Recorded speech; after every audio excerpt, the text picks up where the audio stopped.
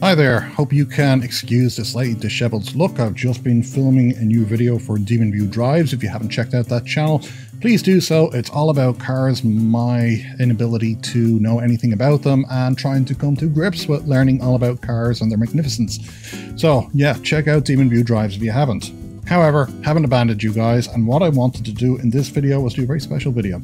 I wanted to actually kind of look at the differences between using the GoPro Media Mod versus the GoPro Mic Adapter, and which in my opinion you should be using. So with that, sit back, relax and enjoy, because this is DemonView.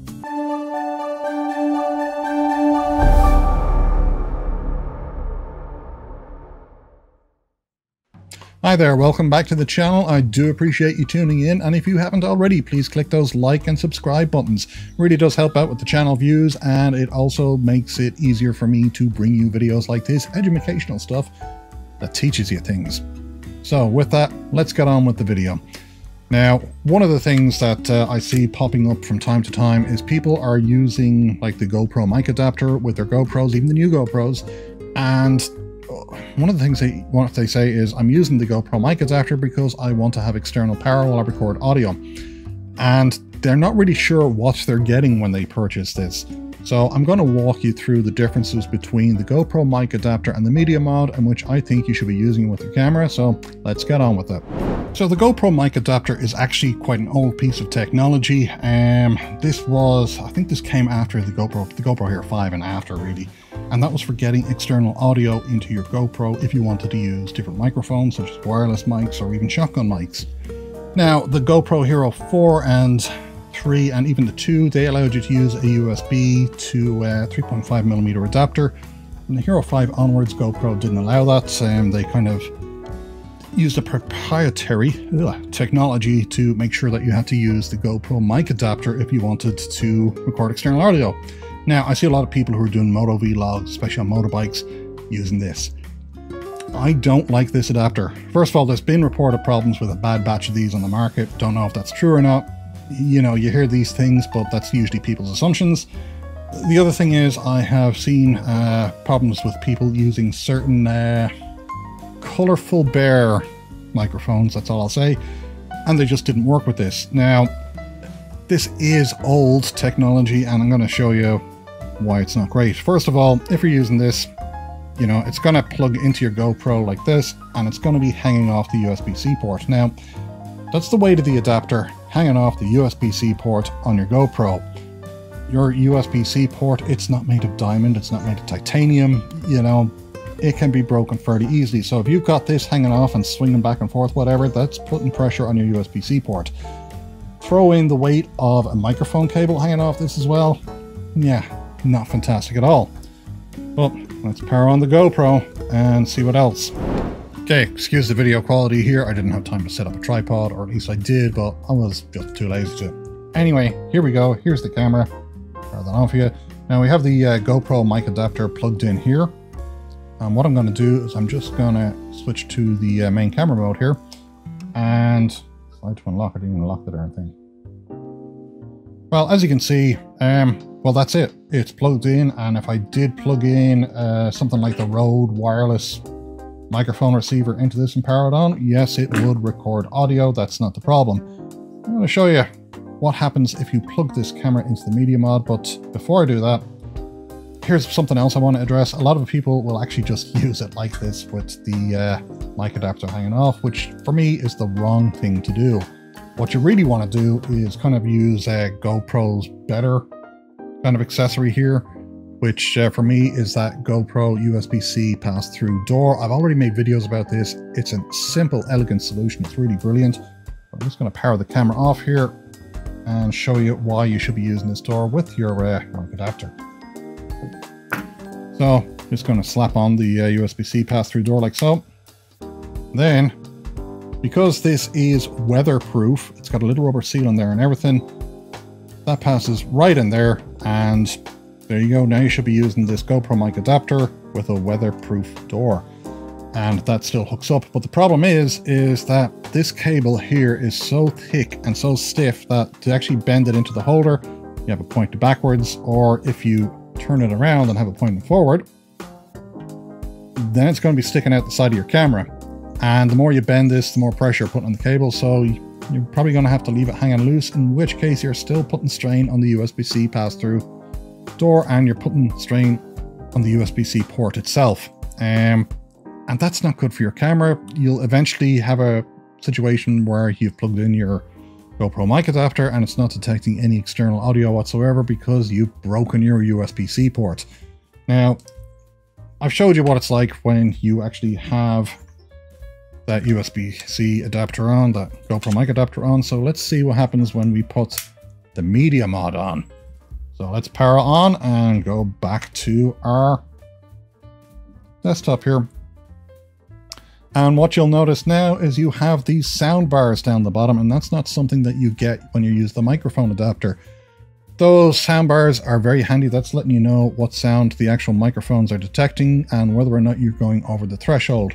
So you might actually accidentally have the gain set up incorrectly on your Rode wireless receiver here or on the microphone itself, in which case you could be creating overdrive and clipping.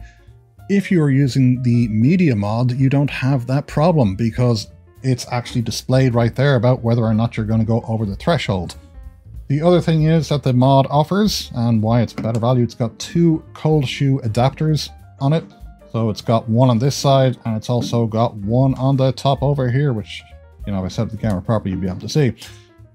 It also has, wait for it, a little micro HDMI port there, so you can enable 1080p video out in your camera. And that's good if you're using it to capture video or if you just want to like watch video on your television.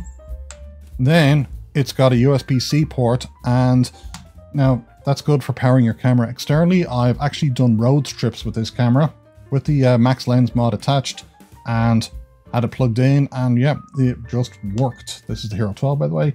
And then on the bottom, it also has your TRS 3.5mm line in. So you can hook up a mic to this. You can hook up power to this and you can get a HDMI video feed out, and that is just much better value for money than using the GoPro Mic Adapter, you know, in my opinion. You also don't have something hanging off the side of your camera as well, banging into your helmet or whatever. It's just kind of like a contained solution, and you know, there's a real advantage to using this with the Hero 12 too, and that is multi-track audio.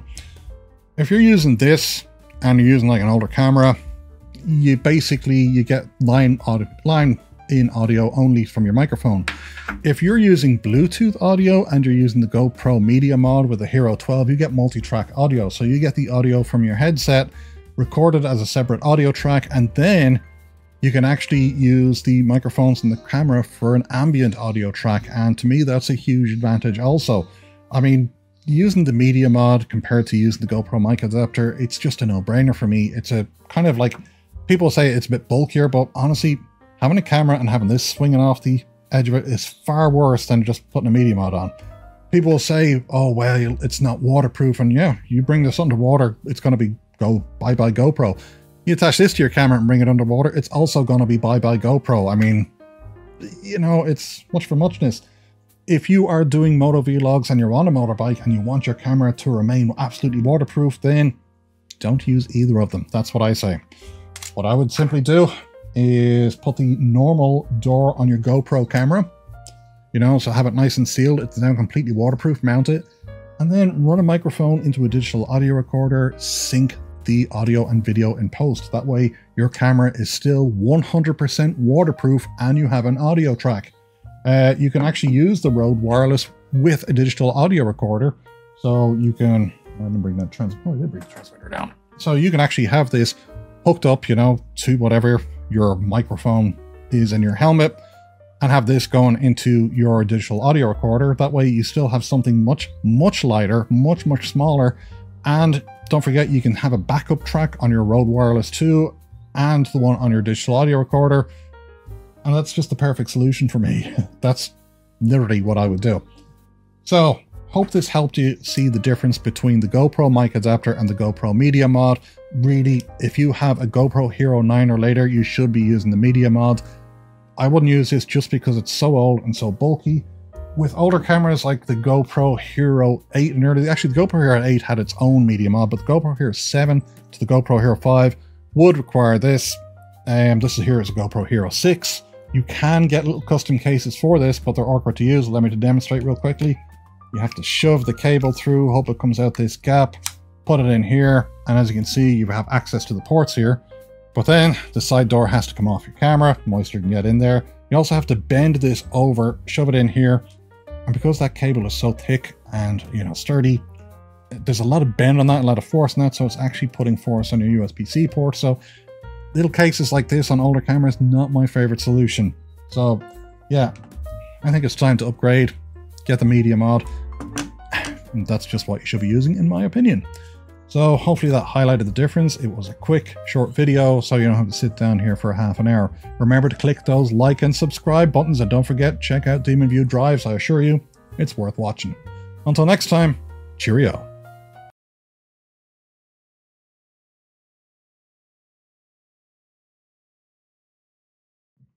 In case you didn't guess, this one was unscripted and teleprompter free. So that's why I was all over the place, but hey, hope you enjoyed it.